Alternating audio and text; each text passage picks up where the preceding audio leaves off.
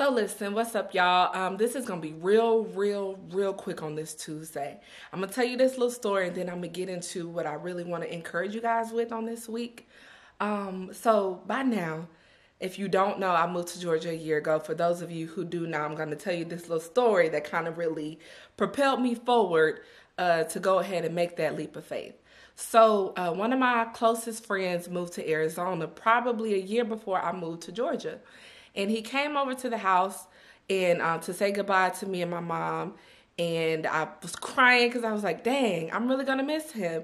And then my mama had said something that kind of, shook me up just a little bit. She was like, yeah, this one's still walking around as if her wings are clipped. And I was like, ma'am, don't be putting my business out like there.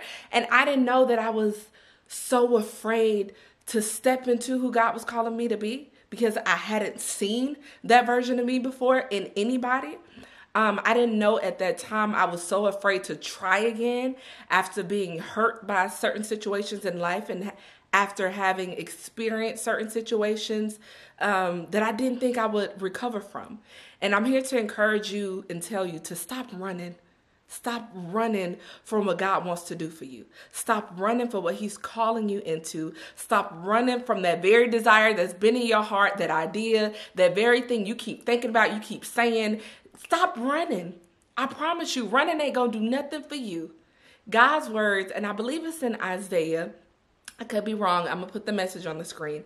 And it says, they that wait on the Lord will renew their strength. They will run and not get weary. They will walk and never faint. They will mount up on wings like eagles and soar. And I hadn't realized that, yes, as a baby in Christ, back then, a few years ago, that I wasn't recognizing that I was doing the very thing that word said. I was walking. I wasn't becoming as weary. I was overcoming. Luckily, I had some great wise counsel. But I'm here to tell you to stop running. Stop running from him. Stop running from what he wants you to do. Stop running from who he's showing you.